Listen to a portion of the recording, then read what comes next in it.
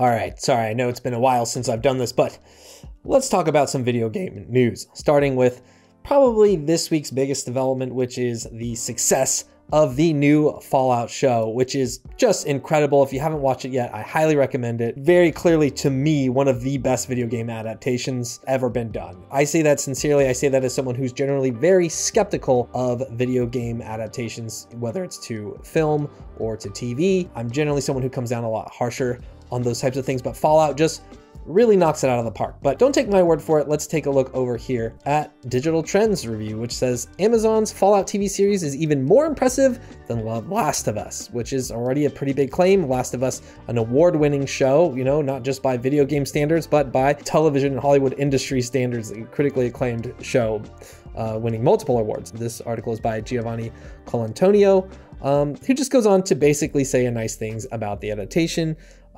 You know, saying initially he was skeptical. I was also very skeptical about this show. If you caught my last episode of Context Club with Mike Williams, you know that I really thought that nothing could beat Silo in terms of a post-apocalyptic fiction. And I think Fallout, just the show, nails the tone and the elements of the game and the style and the look just so perfectly. Here's what he has to say.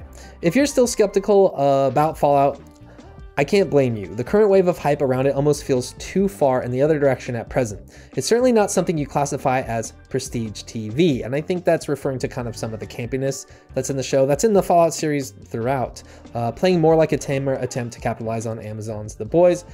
It's silly, hyper-violent and meandering at times as characters walk through the wasteland to their next objective, like a game character traveling to a quest marker. But if you like video games, that's actually exciting to see in a show. And then Colantonio goes on to say, even with those critiques, Fallout should be celebrated for what it accomplishes just as much as The Last of Us was at release. And I wholeheartedly agree with this.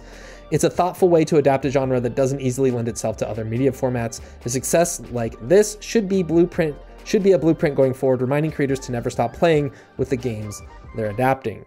So yeah, I kind of agree with this, and we can get into it a little bit more. And there's other things I want to talk about that the Fallout show does. Here's another post from Games Radar from Emily Garbut, who says, fans are calling the Fallout TV show one of the best video game adaptations ever, like I just did, and critics agree, judging by its near perfect Rotten Tomatoes score. That's correct. The Rotten Tomatoes score is very high. 93% on the tomato meter and an 88% from the audience. It's really awesome to see a video game adaptation do this well. And of course, that's led to more Fallout sales. And I wasn't sure this was going to be super effective without a more recent Fallout game being released. Fallout 76 was released years ago. And it had a lot of troubles at launch, and eventually it felt like Bethesda was able to kind of pull it around to a game that people like to play in a world that people enjoyed being in, and kind of having like a water cooler game. But specifically for Fallout fans, they kind of missed the big wave of people getting excited about a Fallout game the way they traditionally do for like a Fallout 3 or a New Vegas or a Fallout 4. And then it kind of just seemed to be the diehard fans that picked up 76. But now, because of the show, Fallout has more than doubled its player counts on Steam. That's according to Vicky Blake on Eurogamer, who says, rad. In the story, it reads, Fallout 4 is currently sitting in SteamDB's top 20 Steam database, which tracks analytics on Steam, who's playing what. Fallout 4 is currently sitting in SteamDB's top 20 games by concurrent numbers, making it one of the most popular games on Steam over the weekend. But it's not just Fallout 4 that's seen a resurgence in players. Fallout 76 and Fallout New Vegas have similarly seen their concurrent player base increase since the TV series debuted on the streaming channel last week. And yeah, I think I watched the whole series in probably 2 days. 2 days, I think it took me to get through all 8 episodes. And yeah, here's the numbers from SteamDB. You can see kind of where the games were before. And yeah, nearly doubling and tripling. This green line is Fallout 4. The red line here is Fallout 76. That's the multiplayer Fallout game, the most recent kind of main Fallout game, which is a multiplayer game. And then there's Fallout New Vegas, which is a very well-beloved, like critical hit, right? There's Fallout fans who just feel that this game is the best Fallout game in the series. It's made by Obsidian, not by Bethesda. but it is considered canon and people do like it. We can talk a little bit more about that later too. So yeah, it says the concurrent peak of all 3 games have doubled, tripled, and even quadrupled as the show shines a light on Bethesda's tentpole series. And the show really did remind me what I like about the Fallout games originally and that first time experiencing Fallout 3. And I mean, I tried to really get into Fallout 4, but I kind of fell off. But the show just really does capture the magic of that world, the kind of the world building that Bethesda obviously is known for, but to see that kind of portrayed in such a loving way on the small screen, I guess you would call it, is just really inspiring to see. The main character, Lucy, as you're kind of following her, she's kind of exploring and understanding this world for the first time and learning the rules and stuff and going through that is like a similar experience, I think, that players picking up a Fallout game for the first time kind of experience. And they did a really, really good job letting that character be a window for the viewers and for people who have played the games originally to kind of experience it all over again, and it's really cool. Anyways, yeah, there's a thing down here about how Todd Howard previously said the Fallout TV show is canon and said after the events of the games released so far, but the TV show's 6th episode includes a contradictory date. This has to do with one of the towns in Fallout in the show and reference to New Vegas, which kind of gets referenced in different ways. If you want to read that story, it's on Eurogamer, and you can check it out. There's a link to it at the bottom of this story. Fallout has more than doubled its player counts in Steam, so you can just Google that if you want, or I'll put a link in the description. So we talked about the sales. They're blowing up. Yes, Fallout 76 hits a new concurrent player record. It's more of the same. Hey, this article is written by Evan Campbell on GameSpot. I swear I didn't do that on purpose. There's another Evan Campbell who works at GameSpot and writes news. I oftentimes get confused with him. But yeah, he wrote this article. It's not me, it's a different person, I swear. But yeah, so additionally, Fallout 76 is free for a week on PC, PlayStation, Xbox. Very cleverly, Bethesda, the publisher of the Fallout games and creator of the Fallout games, they released, or not the original creators, but the current owners of the license and everything. They knew that interest was coming. If the show popped off, we saw this with The Witcher, we saw this with The Last of Us, then people would go out and buy these games or try to experience them again, or new people perchance checking these games out. But here's the Fallout franchise sale page on Steam. And yeah, Fallout 76, you can get it for $8. And again, it's free for, I think, a week or so, which might be ending at the end of this week or the middle of this week. There's a Fallout bundle sale, which comes with basically everything for $55, you know, and you gotta love these Steam discounts. Negative 77% out of $244 originally, cut down to $55. You really can't beat it. And if you're not looking to collect the whole collection of every Fallout game here with all of its DLCs, it looks like, I mean, you can get Fallout 4 for $5. It's a really good deal. The VR version, $15. You know, DLCs are all discounted if you haven't gotten to those. And New Vegas right here, $2.50 for, you know, arguably one of the best Fallout games ever made. What a steal, you know? So I think a lot of people are picking these up, and that's added to that concurrent player base. So you love to see it. A very good video adaptation, feeding back into the medium in a positive way so people can experience this stuff and you know, grow their appreciation or their understanding of those worlds and those characters even more. So really fun. I've had a lot of fun with the Fallout show, and you know there's a good adaptation of a video game show when people are doing stuff like this. This is a VG247 article. Where's the byline?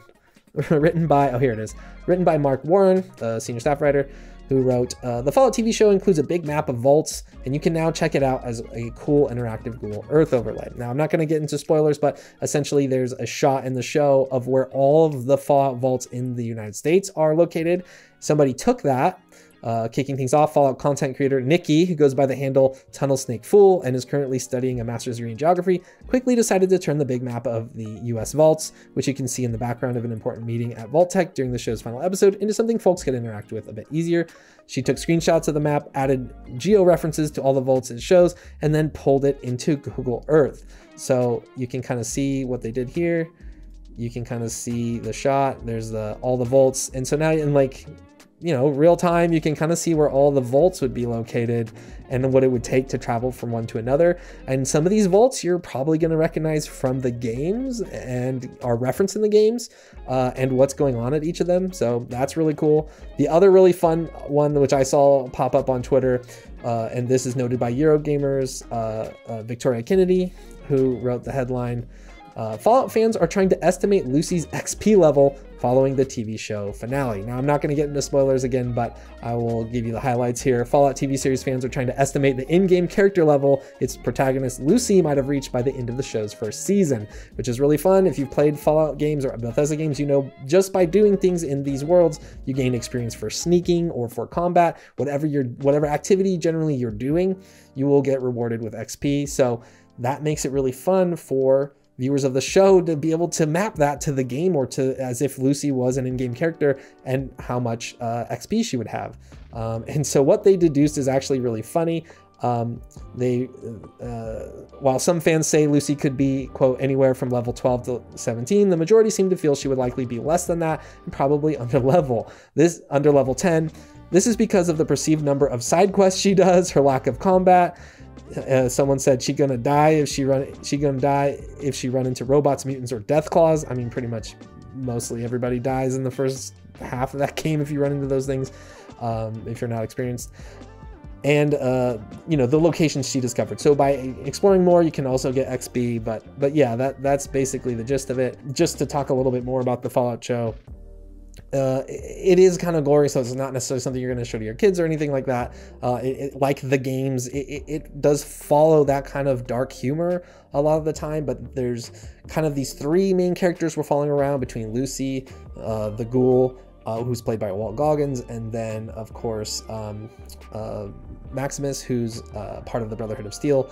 And there's really interesting character development here and relationships between these characters that really do connect throughout the series and throughout the kind of different timelines where the show is exploring different things that are happening. The characters, they kind of nailed the performances, they nailed the tone, which I think is would have been the hardest thing to do, and kind of the way people interact with the world just is really nailed by the show. And the last thing I'll say is that I think it was a really hard feat to do. You know, like some of it is obviously set design and you know, costume design and that stuff, but since there's so much reference material from you know, just the decades of Fallout game creation, I think there's a lot of reference for the showrunners to provide, and they just had to tap that. And it's not like other producers in Hollywood and other directors and things couldn't do that with other games. So it's really, really cool to have a new benchmark for very good video game adaptations here. I think in that world, there's a lot more people running around than you generally see in a Fallout game, but you know, it's a show, so you can do that. But yeah, overall, I enjoyed it. Highly recommend it. All right, let's get into our next story here real quick. Skybound's latest crowdfunding campaign aims to raise money to develop a new Invincible game. Now, reportedly, this is a AAA game. This is a story on IGN by Taylor Lyles. It says Skybound Entertainment has announced a crowdfunding campaign to develop a new game set in the Invincible universe. Now, they say that they've announced this, but I haven't actually seen an official press release for this. What we have is this Republic.com funding page where, you know, it looks very official. I think this is official. There's no reason to really doubt it, but it's very strange because on the Skybound website, there's nothing about the official announcement of a AAA Invincible game. This is the Skybound homepage, and if you even go to like the Invincible kind of subpage and you look for like the most recent stories, there's nothing in here. Invincible news, you know, there's the Fortnite kind of event where you can fight sequids and different things going on, and then there's like a Adam Eve game, I think. But other than that, there really isn't any news about it. If you check the Skybound, or here, this is Robert Kirkman, the creator of Invincible. This is his Twitter account. He hasn't mentioned anything about a AAA Invincible game, nor has the official Skybound Entertainment Twitter account. So it's strange the way that this is kind of being reported and handled. I will just say, like, I wouldn't be surprised if this wasn't some kind of like litmus test where they're trying to see how much money they can raise for this. And again, this isn't Kickstarter or like Indiegogo or something like this. This is on Republic.com, which, you know, on its face looks to be kind of a more like grown-up investor type of platform. And if you look in businesses, they're like involved with Web3 stuff, and they basically providing, you know, growth capital solutions and all that. This is like a very business synergy, blah blah blah, kind of a deal. which is fascinating, right? This is probably a place where people with a lot more money are investing in different projects and things. Like, I think you can even invest in like Skybound Entertainment. You know, there's growth projection and stuff on here. This is just kind of wild. But yeah, this is kind of the equivalent to a Kickstarter. It's raised $446,000 for a AAA game. That is a drop in the bucket. You're looking at $200 million you need to do that. It looks like they've already raised about 18 million across 6,000 people. So yeah, other types of investors with money trying to invest in this thing. But still, that's like, you know, 18 million plus 400,000. Still got a long ways to go if they're going to fund this thing or find more funding for this thing. So I'm not sure how much I believe in this. People are already talking about like, I hope this game is good. And it's like, man, this barely seems like an idea, right? Here's like a quick rundown of the pitch. Quick credit to, oh yeah, I did credit Taylor Lyle, so quick credit. It said Skybound said the funds will be used to develop a AAA title based on the comic book series created by Robert Kirkman. The campaign, which launched today, has already surpassed its fundraising goal of $50,000, with over $450,000 currently raised at the time of writing. The campaign is scheduled to conclude on April 30th. And this is like where it gets even weirder. Like, what is $50,000 for a AAA game, which is going to cost between $100 and $200 million to make, maybe more? They're saying like the team is about 30 people. And so like $50,000 wouldn't even pay like one of those people for a year. AAA games take multiple years to play. And this is something we see with crowdfunding a lot, where $50,000 is maybe the goal, but they just put that so that the goal can succeed, you know, and then they can claim the money after. So as long as they got over 50,000, they're going to be happy. I'm sure they were well aware they were going to get more than that. The other thing about Republic.com is there doesn't really seem to be stretch goals or anything like that. So it's just basically like you believe in the product or you don't and you invest. But yeah, right here it says a AAA game studio with industry vets from EA, Activision Blizzard, and Amazon Games. 30 plus employees developing our first in-house AAA game based on Invincible. Invincible games from US, Fortnite, Guarding the Globe, Ubisoft, Adam Eve. Invincible Season 2 rated 100% on Rotten Tomatoes. Skybound previously raised $18 million on Republic from 6,000 people, 90 million fans globally. Partners include Netflix, Amazon, Universal, Epic Games. Video games industry expected to reach. So like, yeah, this whole thing is kind of strange to me, kind of baffling. But it is happening, it sounds like. It looks like they're going to make an Invincible game. No description about like what kind of game it's going to be, how it's going to work, if there's going to be any kind of progression, or if it's open world or like a narrative-driven action game. It's kind of hard to imagine like turning Invincible into a game. Like obviously there's a lot of different heroes in that universe and villains, and you could make a video game surely, but you know, a large part of Invincible is kind of the storytelling and kind of the twists on the storytelling, and like specifically the arc of Invincible himself and his relationship with his father and stuff like that. So, you know, if the story just kind of takes place in that universe, or it's a retelling of the comic or the show, it doesn't seem as strong to me. I don't know, but it could be great, I guess. Not to just poo-poo it right away. But yeah, and then there was this mishap where on that page there was a reference to Invincible Season 4 and 5 renewal, seeming revealed by now deleted crowdfunding campaign message. That campaign message was deleted. Oh yeah, there's an update, right? Where IGN said, they basically had this update here where it says, update, and it's kind of buried. I don't like the way this was done. Let me change that color so you can see it. Update. A source tells IGN that rumors of Invincible being renewed for Season 4 and Season 5 are not accurate. So yeah, so according to IGN, they heard from somewhere that like, you know, Season 4 and Season 5 are not officially renewed yet. It's a very popular series and people tend to love it or seem to love it. It's critically acclaimed. I'd have a hard time imagining that a Season 4 and 5 don't get renewed depending on what they do with the story in Season 3, which like I think the director and the creators have been on record saying like every episode they want to feel like a season finale kind of a deal. So one, I wouldn't be surprised if it gets pushed, Season 3 gets pushed, and two, I honestly wouldn't be surprised if this video game for Invincible actually doesn't end up happening, but we'll see. Skybound, oh yeah, so I wanted to show you guys some of the responses here. This is Wario64, who posts a lot of video game news and deals, and kind of the initial response to this hasn't been super positive. Freshly is a pawn, not the Arisen, says, why do they need our money? Crowdfunded AAA game, the ghost of Western gaming's future has appeared to me before. That's according to Arsile. Just a lot of memes and a lot of this kind of like, Robert Kirkman is a billionaire, obviously creator of Walking Dead, has a lot of money and could, you know, make this game happen if he really wanted to or believed in it and wanted to make a game. This person also saying they can't see how Invincible would translate into a game. And this tweet from Kyle says, I can't imagine Robert Kirkman and Skybound needs a crowdfunding campaign to raise money for this. Right? Like, it's an established franchise, and, you know, it's created and run by the guy who made Walking Dead, a multi-million-dollar franchise that has a long-running television series and, you know, very successful comic book series. So, yeah, just a lot of people here also being skeptical of the crowdfunding, and guess that Amazon money is going to the the celebrity voice actors.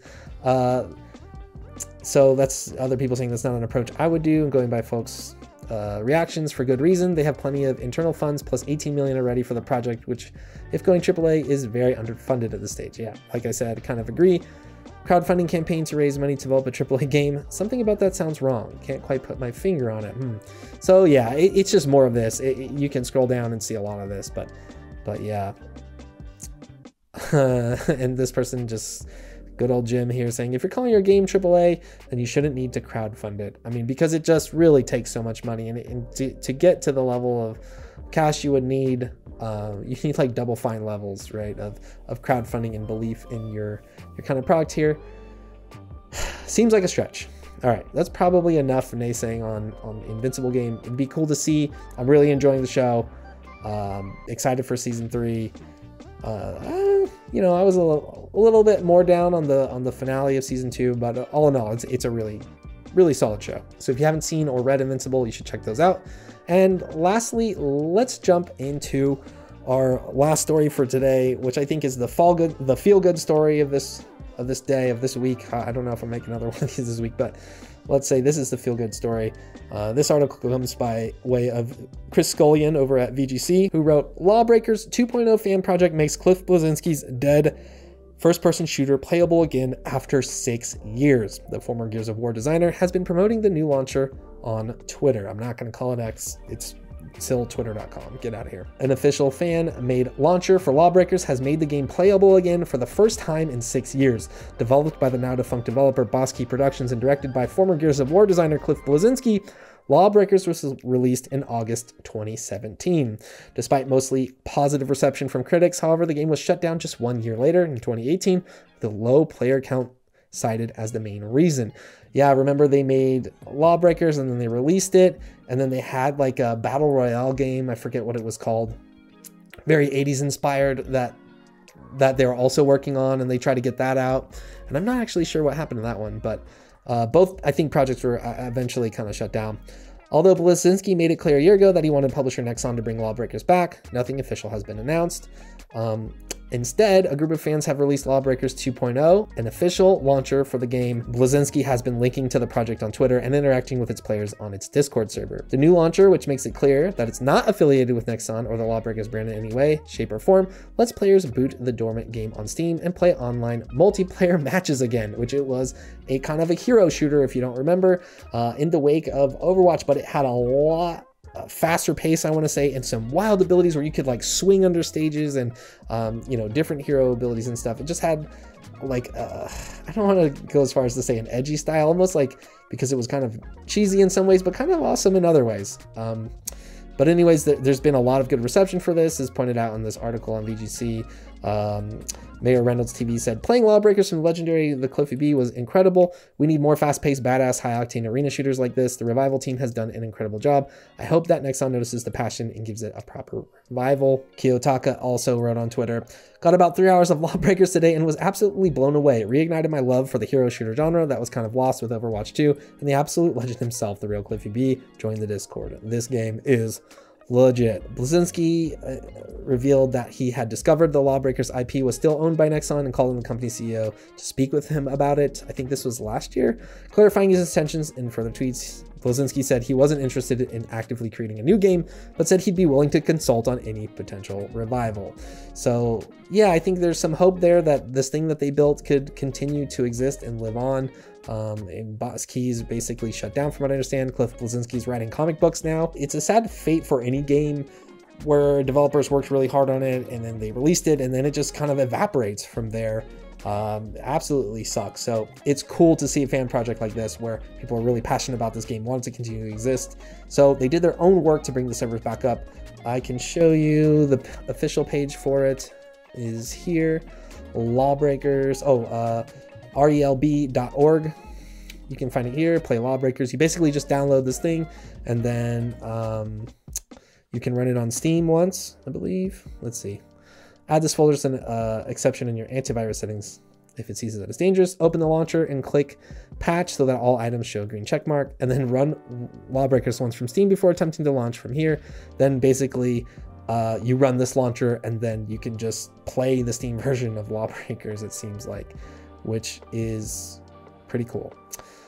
All right, that is gonna do it for today. Thank you so much for tuning in. I hope you're enjoying Fallout. I hope you're enjoying all these different games we have to play.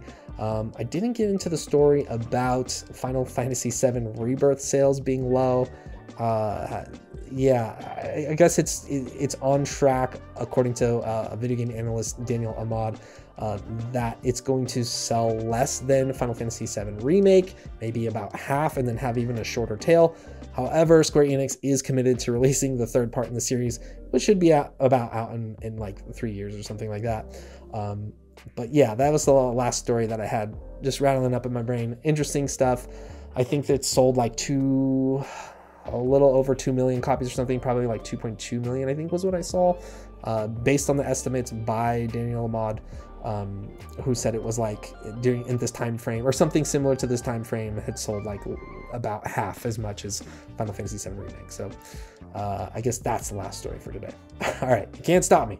I'm just gonna keep going if I don't stop recording. Anyways, thank you so much for watching, and I'll catch you in my next video, I guess, at some point. Leave comments, tell me what you think about the news, tell me if you want more videos about news, and I'll see what I can do. All right, take care, see you later.